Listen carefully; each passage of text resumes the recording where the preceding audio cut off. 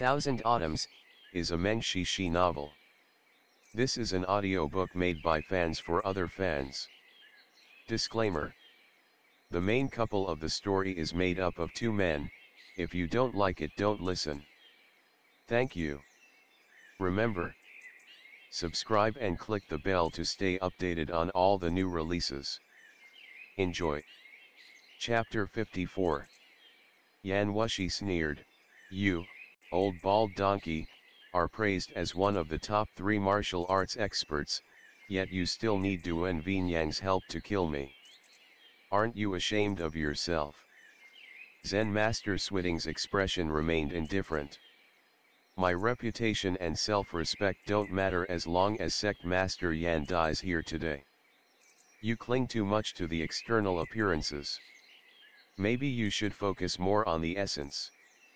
Yan Wushi burst into laughter. "If you need an assistant from Taju, why don't you just conjure Hulagu's spirit? What can Duan Vinyang do to me?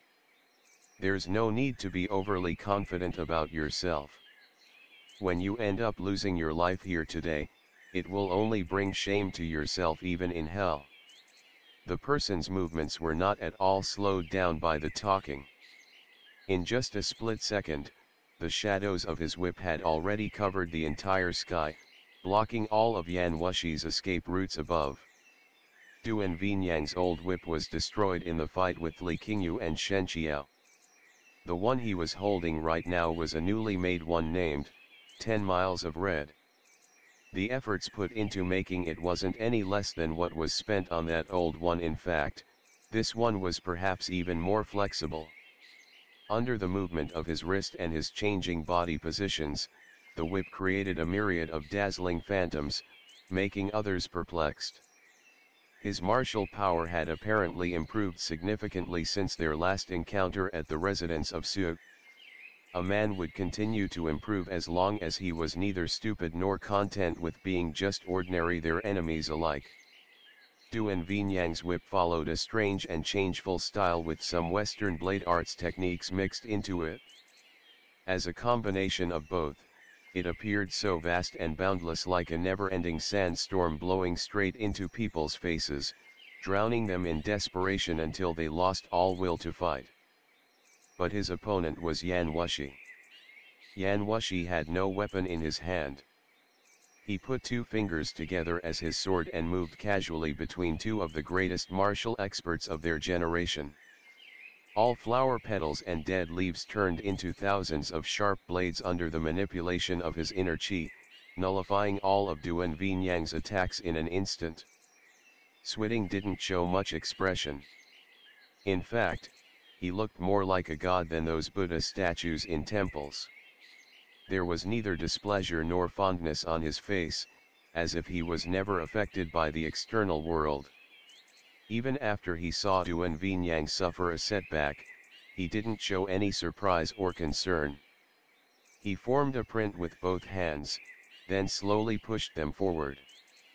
The condensation of inner chi had given the tips of his fingers, which were already exceptionally pale, a faint, almost crystal-like glow. Even his face appeared to be covered by a thin layer of moonlight, making him look as handsome as a jade statue. The Akala prince had a total of 6 stances. He had just used 3 in a row, yet they were proven ineffective on Yan Wushi. Right now, he was forming the 4th and the 5th ones, the immovable mountain and the serene smile. The former was a defensive move used in place of an attack, while the latter countered the strong with softness. The complicated and changeful prince turned into something extremely beautiful and pleasing in his hands, making people lower their guard subconsciously. When he released the immovable mountain, everyone heard their ears ringing, and their heads blanked momentarily. Even the whip in Duan Vinyang's hand paused for a second. However, Yan Wushi wasn't affected by it at all. The man even sneered.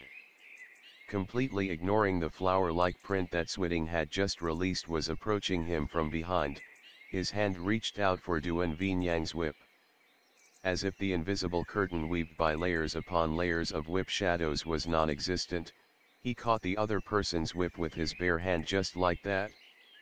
He pulled it towards himself and, with a quick twist, he turned around and redirected all of Duan Vinyang's inner chi back to Zen Master Swiding. Swiding tapped the ground with his feet and slid several meters back. Despite having to fight two people by himself, Yan Wushi did not retreat but chased immediately after him. For a brief moment, they stood face to face as their palms clapped. The strong finally met the strong. The inner chi from two Grandmaster level martial experts clashed on a narrow path, and the power it created was terrifying. With a deafening bang, a vortex formed around the two people as if it was going to engulf the entire world. Duan Vinyang felt strong turbulence hitting him right in the face. He had to withdraw his whip and take 5 or 6 steps back before he could escape its dreadful impact. But the two people at the center of the storm remained perfectly still. The debris under their feet was carried up by the inner chi and swirled freely over the sky.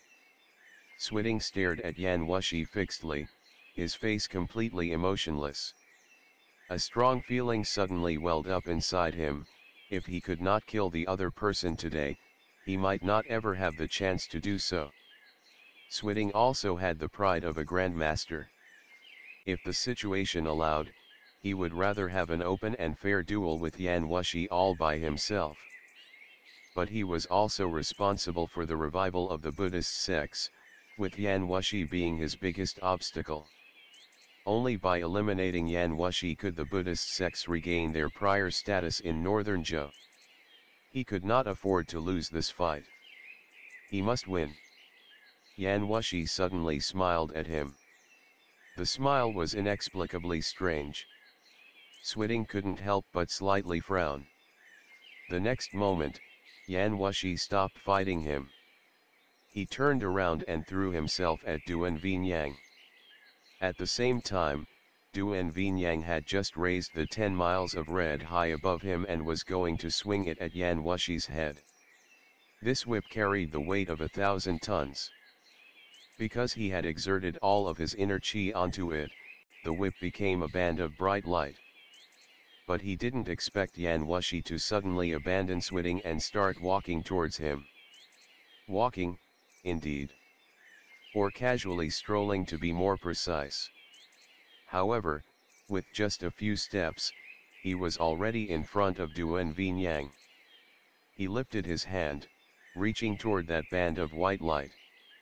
It was a weird move. His hand seemed very slow, but it accurately captured the trace behind those whip shadows. Yan Wushi caught the 10 miles of soft red just like that, without even a scratch on his hand. The look on Duan Vinyang's face changed. Before he could react, the other person had already pulled his fingers together, and the whip which had cost Duan Vinyang quite some thoughts to make crumbled under the force of the grip. Hasn't your master taught you that all weapons are meaningless before an absolute expert? Yan Wushi's lips curved into a cruel smile. As he was talking, his hand was already following the whip's cracks and sliding towards Duan Vinyang's arm. An ordinary person would probably be caught by him, but Duan Vinyang was not ordinary. He didn't waste more time mourning the loss of his whip. The moment the whip was destroyed, he had already released his hand while striking the other one towards Yan Wushi's chest. Zen Master Swiding's attack arrived at the same time. The Akala Prince had already reached the middle of Yan Wushi's back. Despite the fact that Swiding had initiated it after Duan Vinyang, his palm was somehow even faster than the latter's. Yan Wushi didn't move his feet, but his body had already disappeared in front of Duan Vinyang. The latter knew it was probably just a diversionary trick. It was not possible for a person to suddenly vanish so completely without leaving even an afterimage. He didn't slow down his attack at all. But his hand indeed missed. How could there be a lightness so fast? Duan Vinyang couldn't believe it. On the other side, Yan Wushi and Swiding's hands clapped for the second time. This time, the force it created was even stronger. Shaken by their inner chi, the trees near them shuddered so violently that they were almost falling to the ground, their trunks cracking at a speed visible to the naked eye. This time, both Yan Wushi and Swiding took 3 steps backwards. Is this man a monster? Such a thought suddenly flashed across Duan Vinyang's mind after he saw the man's skill and the fight between the two. He always flaunted himself as being exceptionally gifted, that even his master Hulagu couldn't have done any better at his age. However, ever since he encountered the monster like Yan Wushi, he had experienced nothing but setbacks. Back then when he first heard how his martial brother Kunyi ended up all battered and exhausted from being chased around by Yan Wushi, he had sneered at the other guy's incompetence. But now it looked like he wasn't any better than him. Was having 3 top-level grandmasters working together, including Zen Master Swiding, who was said to be one of the best 3 in the world, still not enough to kill Yan Wushi. The move he just used is called Shadow Shifter. One who masters it can reach the state where even the horizon seems just a foot's distance away. He may appear to be right next to you, while in fact, he has never approached you. His focus has always been on that monk Swiding. Don't be confused by him. A voice sounded next to Duan Vinyang's ears. The other person had concentrated the sound into a narrow beam so only he could hear it, but Duan Vinyang was no stranger to that voice. As soon as the voice drifted off, a sword suddenly appeared on Yan Wushi's left. Together with the sword came a few isolated zither notes. The dense purple sword light roamed around in the air, acting in perfect harmony with the sound of the zither. The sound, using the zither as a medium and taking the opportunity that Yan Wushi was completely focused on fighting Swiding, broke right through the inner chi which Yan Wushi had cautiously constructed to protect his body. Having originated from the same source, the shared foundation of their demonic martial arts allowed it to quickly find the other person's hidden weakness. The instant the weakness was revealed, the sword light came just in time, tearing the space and aiming right at Yan Wushi. The fundamentals of Phoenix Skylin has a flaw. The better one gets, the more fatal this flaw becomes. Yan Wushi has already reached the 9th stage, and this flaw is exactly what's keeping him from perfecting it. If we want to kill him, now is the time. Huang Lingxin's voice sounded loud and clear, but no one saw where the person was. Maybe he had arrived a long time ago and had been hiding all this time, waiting for the right time so the enchanting effect of his zither could be maximized. Out of everyone present, if there was one person who had the right to comment on Yan Wushi's martial arts, it had to be the sect leader of the Mirror of Art sect, who was also a member of the demonic sects just like him. The purple sword light darted forth unstoppably and pierced right through Yan Wushi's clothes. His back was instantly soaked in blood. Yan Wushi humphed, "A bunch of useless people. I'm tired of playing with you all." He turned around and pushed away Yui's sword. The saintly principal sword swung slightly to the side but still managed to charge towards Yan Wushi. The zither melody suddenly turned from subduing to enthusiastic. Huang Lingxin shouted, "There's the weak point of his demonic core." Before he finished the last word, another person appeared from the other direction, greeting Yan Wushi with his fierce strike. At the same time, Zen Master Swiding's hands were busy forming the last seal, the final stance of the Akala Prince Fire of Karma. The fire was like a vast, boundless sea of red lotuses, and the raging flames were its tides, ready to burn all the absurdity in this world. Yan Wushi's meticulous, perfect inner chi finally showed a small slit. The fire permeated it slowly, gradually expanding the cracks. In the end, it suddenly tore it apart and went straight for the demonic core, pulling it up by the roots. In the next second, 5 fine, slender fingers stamped right on Yan Wushi's chest. A trace of blood came out of the latter's mouth. but his expression also turned ferocious. He flung his sleeve towards Switting. The powerful inner chi rushing out of it forced the latter to dodge. Switting leaped half a step back. This half a step was all Yan Wushi needed. He turned around, grabbed the sword which was still buried inside his body and gave it a hard twist. Just like when he smashed Duan Vinyang's whip, the saintly principal sword immediately shattered to pieces. Yan Wushi curled his fingers into a claw shape and went straight for Yuai's face. Within a mere instant, the two of them had already exchanged a few dozen moves. Right at this moment, however, Douyinshan happened to strike another palm, and it successfully hit the unguarded spot on Yan Wushi's back. I got him. Douyinshan didn't think it would work and was delightfully surprised by this sudden turn of events. He had used all of his martial power on that attack. There was no way Yan Wushi could come out safe and sound after taking a firm hit like this. Having the strikes from Zen Master Switting and Douyinshan lay the cornerstone greatly reduced the pressure on Duan Vinyang and Yuai's side. Even though Guang Lingxin never showed his face, the contribution of his zither could not go unnoticed. In fact, he was the one who discovered Yan Wushi's weak point that was left by the chi deviation after the man's last fight with Ruyan Ky, and it was this discovery that allowed them to directly nail Yan Wushi's core. Seeing that Switting didn't follow up with the initial success but only watched from the side, Douyinshan stopped too and asked, "Master, why did you stop?" Switting replied, "Yan Wushi and I each have our own political stands, but there's no personal grudge between us. This ambush is a must, but it is against my own will. No matter what, a rival like him deserves respect, not death in such a place." Douyinshan sneered in his head. He thought to himself, if you're as noble and virtuous as you claim to be, then you shouldn't participate in this at all. But he didn't show any of it on his face and only admired him with a smile. "Master, you really show the demeanor of a true expert." Switting seemed to know what was passing in the other person's mind. He replied coldly, "Chairman Do should know this, even if we kill Yan Wushi, you still can't get back that piece of the script he destroyed."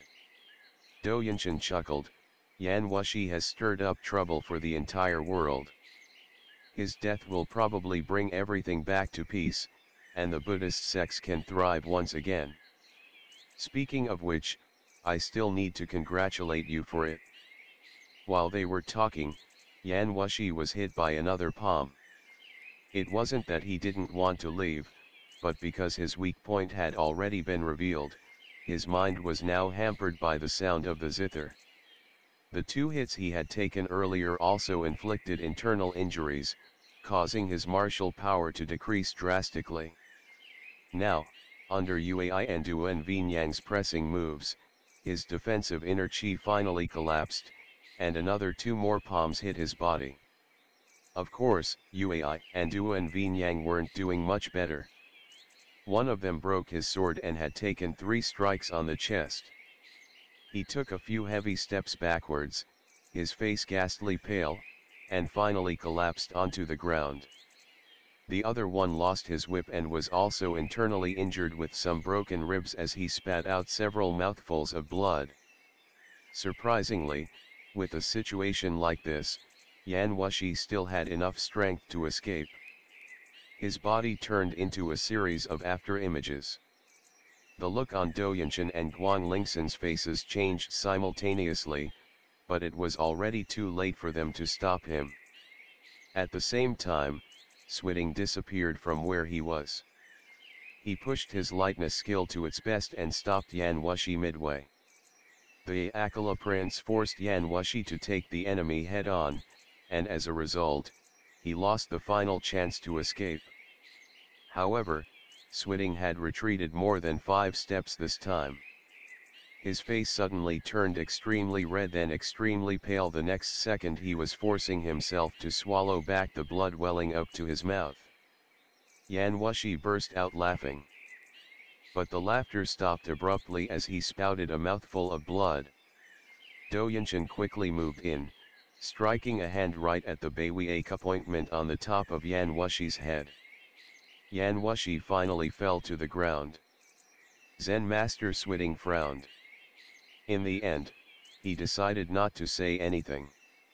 He watched as Yan Wushi's eyes slowly closed, chanted the Buddha's name one more time, put his hands together and bowed. Then he turned around and left without another glance. Yuai and Duan Vinyang were both seriously injured. Seeing that Yan Wushi had no way to survive, they also left one after the other to treat their wounds. Douyinshan lowered his body and examined the corpse carefully. After confirming that the other person had indeed stopped breathing, a smile finally appeared on his face. He said to Guang Lingsan, who had just walked out holding a zither in his arms, "Congratulations, Sect Master Guang. The day for you to unify the three sects is just around the corner. Thank you for your kind words. Are you certain that Yan Wushi is dead?" "Of course, my hand just crashed his skull, plus his internal organs are probably ruptured and still bleeding from the many strikes he took earlier. There's no way he can live." Guan Lingsan smiled. "There is one set of martial arts practiced among the demonic sects called the Nether. It allows one to sacrifice their own health and enter a state similar to a feigned death before they completely lose the opportunity to live, thus preserving a slim chance of survival. The only problem is that one has to suffer extreme pain while practicing it, and it isn't very useful during normal times, therefore few are willing to learn it." Douyinshan asked, "Are you worried that Yan Wushi may have also practiced such martial arts?" "The main action has already been taken. There's no harm in being more careful with the cleanup." He walked towards Yan Wushi and reached for the latter's wrist.